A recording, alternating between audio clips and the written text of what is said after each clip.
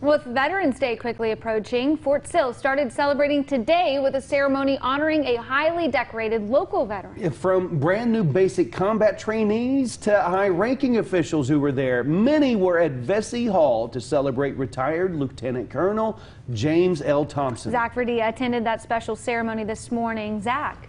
Well, guys, of course, you hear stories of World War II, the Korean War, and the Vietnam War, but it's rare to see a veteran who served in all three, and Lawton is home to one very special veteran.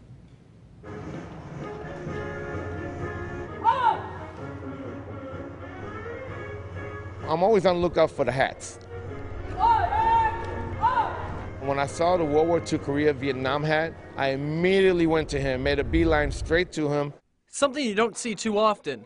A veteran of three separate wars, but one of Lawton's own, retired Lieutenant Colonel James L. Thompson, did just that. For them to see that he served honorably for 23 years. So Sergeant First Class Ricardo Lobo, drill sergeant for the Alpha Battery 95th Battalion, wanted to make an impact right before Veterans Day. Hopefully these young trainees can see that there's something to be proud of. It's an honor to wear the uniform and serve your country.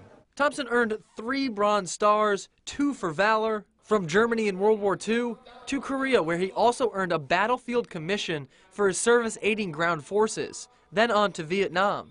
A truly remarkable story of courage and bravery from our greatest generation, especially for new combat trainees and attendants like Eliza Makita, who've been at Fort Sill for less than a week. It made me feel courageous about the path that in front of me, that I will go on my way with strength and try to take some of the stuff that I learned here and be able to apply it in my training and my future. With his 98th birthday right around the corner, Lieutenant Colonel James L. Thompson continues to inspire the next generation. And for me, coming in a country such as America, learning the history behind it, I felt like more confident to start my training Tuesday at BCT.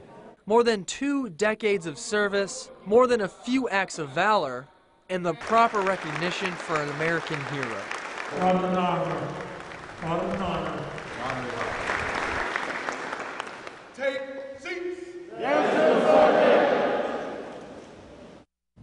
And of course, this was an early celebration, again, not just for Veterans Day, but also Thompson's birthday, 98th birthday, and that's on the 22nd of this month. Oh, that's awesome. Early happy birthday to him, and it's wonderful to see him get the recognition and the tribute that he deserves.